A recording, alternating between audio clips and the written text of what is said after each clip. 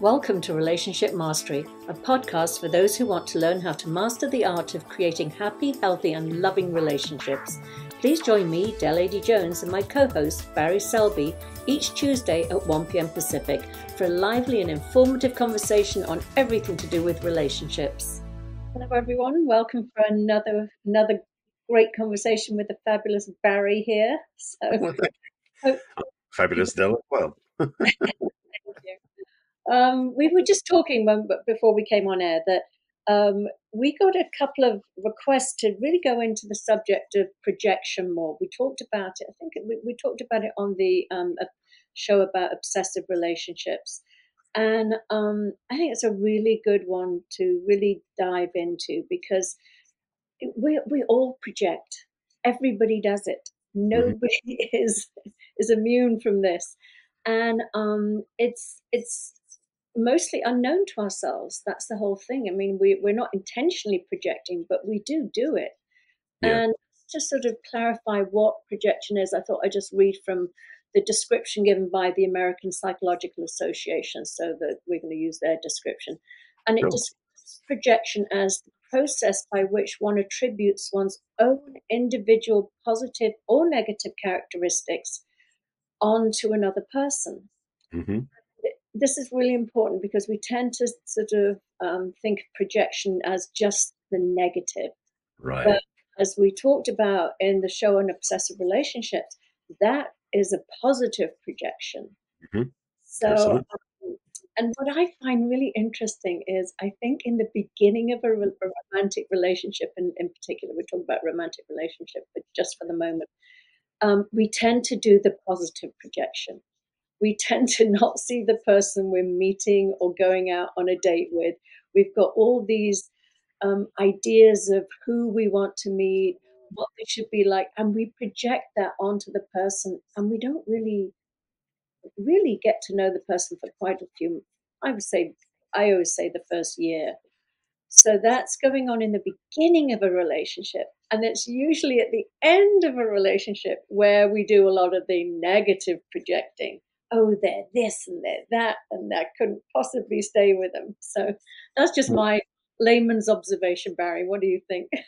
I want to counterpoint on that slightly because I've also noticed sometimes in early relationships, and it's not just me, I think, where sometimes we will, um, if we meet somebody we don't feel an immediate connection with, or don't feel the most attraction to, we might start looking for the flaws. It's almost like some people are wired to look for the bad, look for the negative, Mm, and so look for the things that are flaws. And of course, as it's about projection, it's what we resonate with that we notice. So it's not so much we notice things that are quote bad. We just go, "Oh, I don't like that," because we're not looking at the fact in the mirror that we're doing the same thing ourselves. So it can play up early stages of relationship and dating, and certainly in meeting new acquaintances or even business acquaintances, where I've found in the past where sometimes I made assumptions about somebody, and I'm owning this one for myself, negatively projected on them before I even got to know who they were, and then was pleasantly surprised I was wrong and actually mm, found something really wonderful after that. And it's interesting, even in dating, where it was not the first reason I met the person, met the woman, where initially I looked at the woman and was like not really liking them and basically was projecting all over her. And then after a while, getting to know them, when I realized and finally going, hang on a second, that's my stuff, not theirs. I started recognizing just how amazing they actually were and was very attracted to them, surprisingly so. So the projection piece for me has a dance with it. So yes, initially positive projection, generally speaking, is the way we do things because, of course, we want the fantasy, we want the whole possibility. So we look on the positive the whole way, whether it's true or not. And then the reality settles in where the negative can start showing up. However, as we're talking this conversation, we can get beyond both. mm. We can become more reality based, shall we say? You know, it's really interesting what you just said. I really like that because it's true. It's we can often use, projection. I think does come into play in our sorting, when we sort people. Oh, you're somebody that I could be with or am attracted to, because there are elements in that person that we like about ourselves. So Yeah. we are, but then we can often fill in the blanks and overlook other traits by then filling in also the positive projection, which are things that we don't acknowledge in ourselves but would love to own, and they're there, we just don't know it.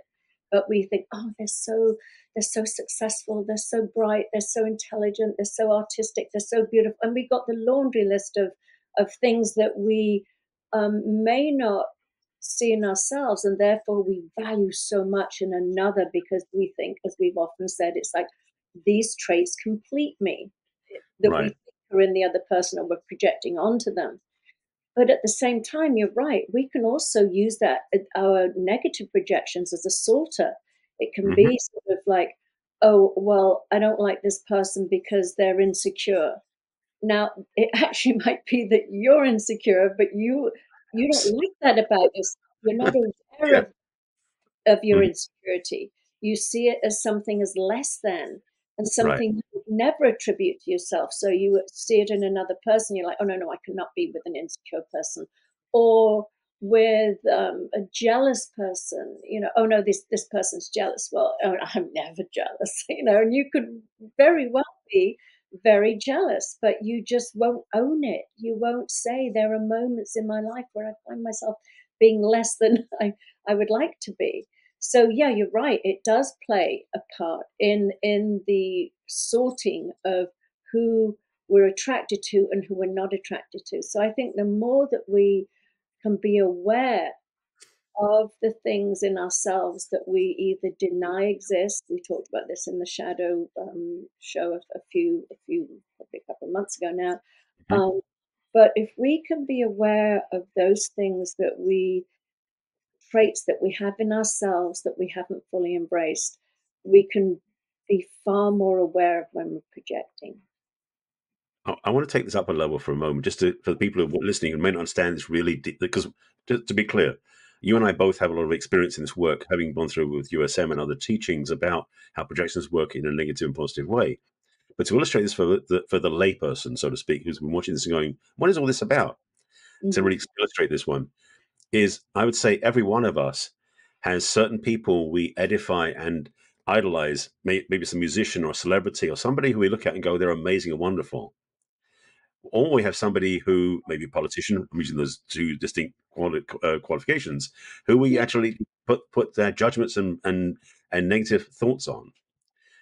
If we look at each one in place, and particularly start with the politician or the negative one first, when we are willing to look at that person and go, this person, they're a cheat, they're a liar, they don't do what I want, all these other things, where is that true in ourselves? That's the biggest question to ask, is like, where is the stuff I'm judging inside me as well? Because that will be the key to open like into the freedom. Because what negative projection really is a list of judgments and blame and negative viewpoints that separate us from somebody, especially when it's somebody we don't like what they're doing. So by judging that and having that level of um, diminishment of who they are, we're actually separating ourselves that way. So that's one piece. That's the negative side. The positive side, which is really where it's when we talk about that right from the get go, which I love that you said that in the description, is we have this tendency to underplay ourselves, especially when we look at somebody, and even the dating scene, but I'm using a celebrity just as easy to go with, as they're so amazing, because they're so glamorous, they're so alive, they're so wonderful, they're so this, that, and the other, that we somehow separate ourselves from them because we couldn't carry that light. We couldn't be that amazing. We couldn't be that, wonderful. But if we're willing to see it in somebody else, it's almost like if you can see it in them, it's got to be in us first. And this is one of the things I want to talk to really clearly, is we can't see what's not in ourselves, in a sense.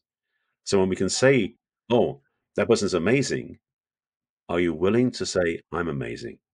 Are you willing to just even entertain the idea that maybe you're actually better than you think you are because you're projecting positively on somebody else? So we're using these tools as homework for one of another word to use for it. So if that helps get a framing in place, we can dive deeper into it. I want to make sure, though, for anybody who's listening for the first time on this conversation, they go, "Oh, these are clearer examples, more blunt examples." Yeah. So, No, absolutely, and it's so true. And yes, great examples.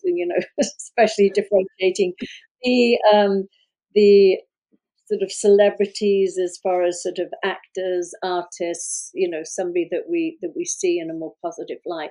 And mhm. yes, politicians that some of us see in positive lights and others do not. Indeed. And, but yeah, it's. it's something that we are, as I said, it's something we're unaware of. If we were aware of it, then it would just be more of a calculated um, thing that we're doing. But it Hmm. always does amaze me how unconscious people can be in their projections.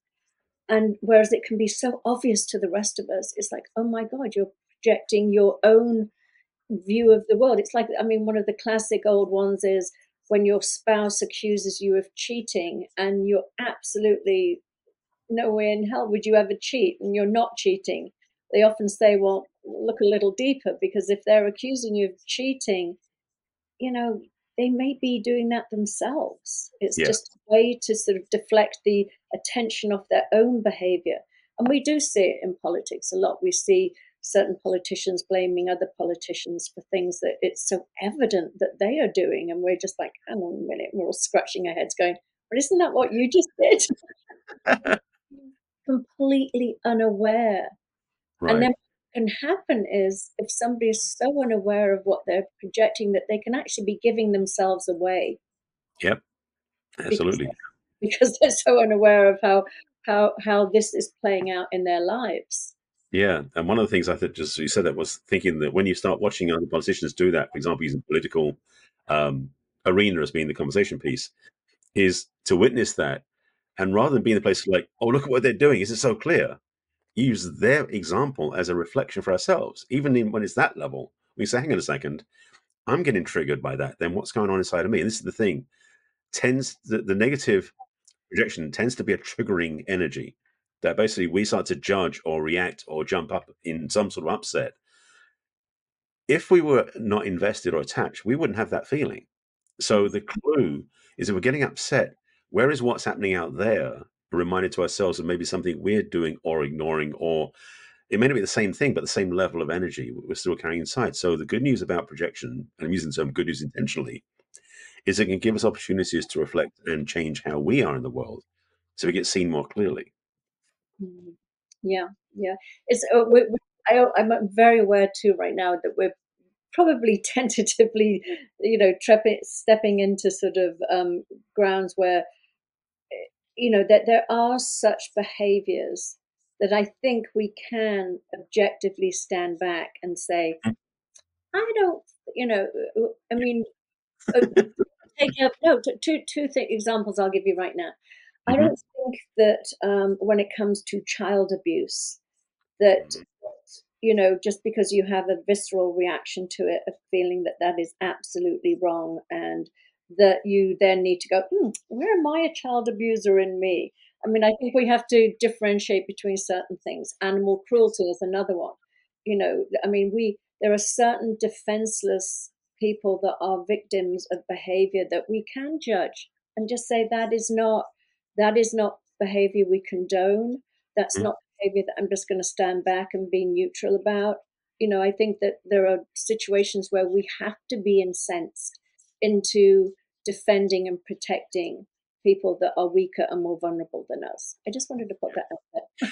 I totally accept and appreciate that. Yes, it's true. And I want to put another level on this, because doing this work does require a certain calling us forward and calling us up in a certain way. So absolutely, when it comes to child abuse or domestic abuse or animal abuse, any of those sort of abusive things, some of that reaction inside of us can be visceral, because it can be something inside of us where we're maybe afraid that we could do it or be a victim ourselves. Or it can be from a place of like, we are called to protect, which isn't necessarily as an angry gesture. It's more of a strength gesture. So if I'm dealing with this more clearly, because the thing is, sometimes we get so triggered by what's happening, we become immobilized, Mhm. or we become so visceral, we end up, going 10 times bigger than we need to destroy the other person who's doing this abusive work. Versus, if we are not caught up in the projection side of things, we go, that isn't working, I need to fix that. We step in from a much cleaner place. We can be much more protective, much more honorable and respectful, but at the same time, stopping the behavior.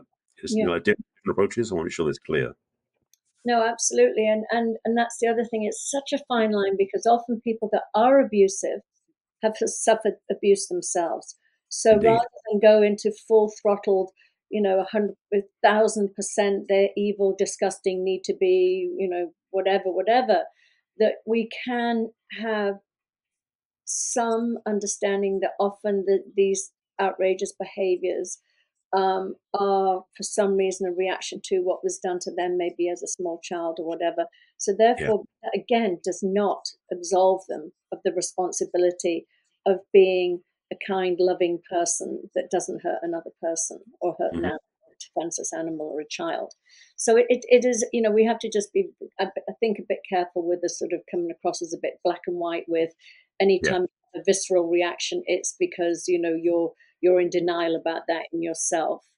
Um, Hmm. and I think it's really important because there have been some, again, we can witness a behavior that can trigger us because maybe again we've minimized what that experience was. We've shut it down. We haven't acknowledged it. It's laying buried in us, and maybe it's festering there. So again, it's we can. These are all opportunities to look and go inside and say, where is this pain coming from? Where is this reaction coming from? Yeah. Why do I feel so strongly about this? And why am I afraid to look at it? That's the Hmm. That's the other. big one. Yeah, it really is, and it goes again, negative projection or positive projection. You know, Marianne Williamson's famous. We're more afraid of shining our light than we are of our darkness. We and again we touched on this. It's that, as I mentioned a few weeks ago, that tall poppy syndrome. If you are taller and brighter than anyone else, you're going to get more attention, and you're going to get attacked at times. I mean, people can be quite vicious and cruel, Yeah. and the more that you are visible, the more of a target you can become for people. But again, it's so interesting. I wanted to talk about this today because I did receive an email this morning. It was written to a group of us by somebody that was projecting heavily, and it was really interesting to watch my reaction, and to those of my siblings who also received the same email. Hmm. Um, it was really interesting. I mean, I initially I felt, oof, I don't even want to read this because I can just tell from the subject line that it was going to be vitriolic, which it was.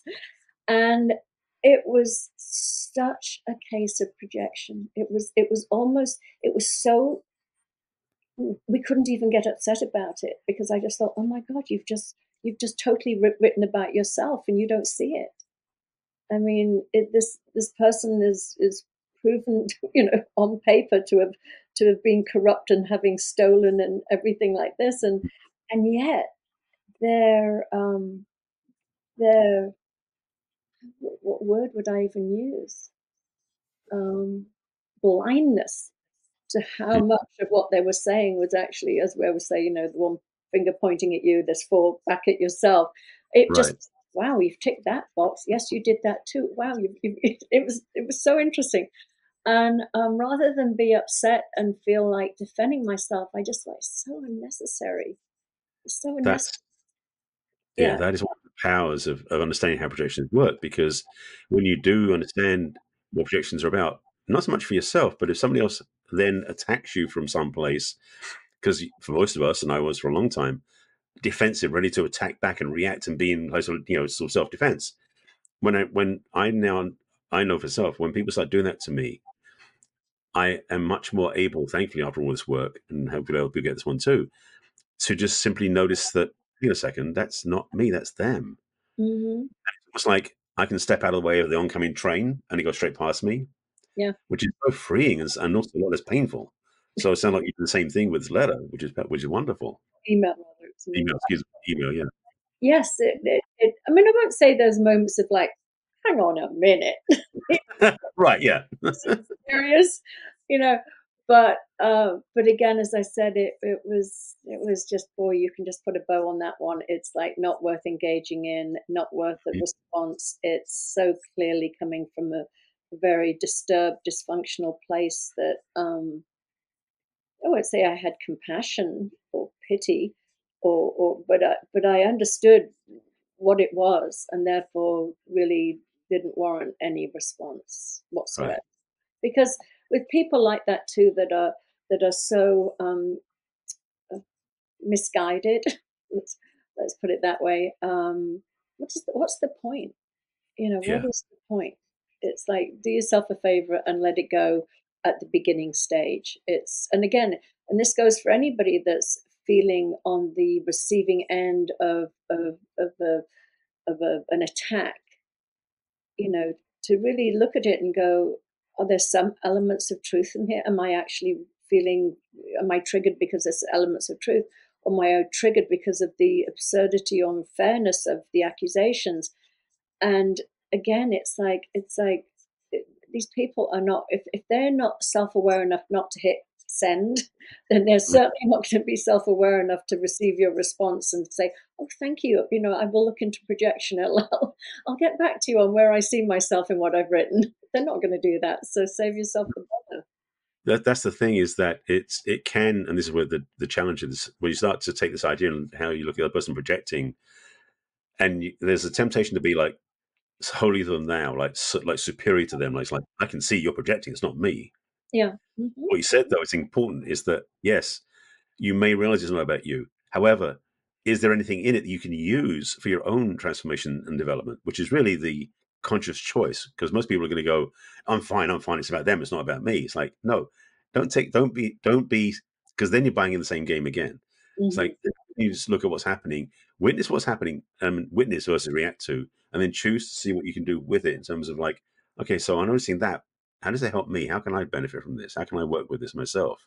That's Hmm. where the work is. And so what you said is perfect, because it really shows people that this isn't about being immune or being superior or holier than thou. It's about, how do you stand clear, notice what's happening without taking it personally, and then see what you can use for yourself. Yeah. And you know what else you just said, which is really great, and I think this is the what goes on under this is that the better than, less than. Hmm. You Oh know, yeah, when we get into that, I'm better than, they're less than. That's when the judgment comes in. That's when the denial of certain aspects of ourselves happens, where yeah. only good people do this and this and this, and bad people do this, this and this. So therefore, Oh I can't be bad. So I can't own any of those traits. And that's what's so amazing and wonderful about, you know, embracing everything about what it is to be human. Like I'm the first to say, yeah, I can be bitchy. I've got bitchy. It doesn't come out that often. It's more of the loving side, but yeah, does it come out every now and again? Yes, and all the other traits that we decide about. Whereas I use the word bitchy because that used to be a control thing for me in a previous relationship, because I was such the good girl and that when I was accused of being a bitch, it was because it was really hurtful for me. It's like, I'm not a bitch. I don't do anything bitchy. I'm the nicest person on earth, and you're accusing me of being that. And it was only by me owning, yeah, I can be bitchy, that it didn't sting anymore, and it hmm couldn't control me. there you go. That's the thing, the control. If we Yeah. don't embrace all of, like this email this morning, could I have sent an email like that if I felt wronged or whatever? Absolutely. That's in Hmm. my capacity to do that, to blame and blame and blame and project. Thankfully I don't. but I'm saying, I can own that I could be like that 100%. So yeah, I love what you say, because it really is. It's the judgment that I'm better than you, so therefore I don't do this, or I'm less than you and I don't do this. Like, I my one of my I went to art school when I was 16. I was an artist, but I could never own it. I could never. And again, it was just probably a projection, but it was a teacher that said to me back then, he said, you're not an artist, you're an imitator of life. Because I Hmm. can actually, I have that, it is a gift. I can capture reality very easily. I can paint your portrait in a second and it's going to, everybody knows who it would be, Barry. But I was told at 16 that it wasn't art, it was copying life. And I held on to that. And I had that judgment against myself that I wasn't a real artist. So therefore I projected my belief that I wasn't a real artist onto other artists. Everybody, artists were this, oh my God, you're an artist. Because I wouldn't own it in myself. Yep. Yeah. And the thing about I love that because it's such a reminder to us that well, first of all, is that especially when we're younger, we do tend to take other people's word as being more important than our own truth, which is where a lot of our artwork as an adult is to heal those beliefs and change the perception so we actually own those qualities we have inside ourselves.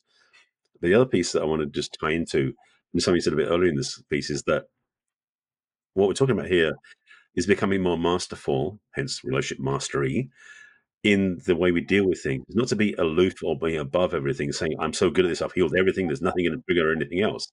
It's more about how do you work with stuff when it gets triggered, because then it becomes a toolkit that you use every day or every week, every month, rather than I'm done with everything, I can coast the rest of my life. So with projections, positive and negative, this discussion is something that becomes, because I'm saying for myself, I've been this path of this journey and doing this work for 40 odd years or so. I ain't perfect. I still make mistakes, and I'm still using the tools. And the good thing is that I get quicker at using the tools, and frankly, more um, gentle with myself when I don't use the tools. Mhm. Because the challenge is this is stuff we use all the time, but it's not like an instant fix that we always get it done. Right? We make mistakes, and so being gentle with ourselves at the same time. So when we look at it, it's like, oh yeah, let me fix that, let me change that, let me course correct. Where we can change that path is such a gift that I mean, frankly, it's very humbling, but also it's very empowering because we know that we have the tools to get through life in a better way, in a more graceful way. Yeah. Yeah. I was thinking, I think it needs to be confession time, Barry. I think we need to confess to some of our projections. As you were talking, I'm thinking back to some of the ones. I had such shame as a child around being needy because my mother was just too damn busy. She was a single parent. She had 7 children. She opened up our home to a home for um, mentally vulnerable, disabled people, and she had a lot to deal with. So the last thing she needed was a needy child. So Right, that was one of her things, was to shame me into never needing her, was to say you're too needy. So that was something I carried through life, and to the point where I preferred cats to dogs because cats weren't needy, right, and and dogs were too needy, and I had such an aversion to needy. And the irony was I was needy, a normal level of neediness, whether I acknowledged it or not. right. But because I was so ashamed of it, I became hyper independent and to prove to the world that I wasn't needy. It's so funny. So, but now I'm a dog owner. My dog's Mm. neediness does not repel me. There you go. That's how healthy I got. So come on, Barry, share one of yours with me. I was just thinking back because going back way when I was younger, there was definitely a part of me that felt like I couldn't shine. It was safer to stay in the pack, like stay in the middle somewhere. And it's funny because in junior school in England, which is basically, I guess, I don't know, that's it's basically like 6 to 13, 6 to 12, something like that age We call range. it middle school. Say again. They call it middle school, I think it is here. Okay, middle school. Yeah. So when I got into middle school, right at the beginning, I excelled in my class.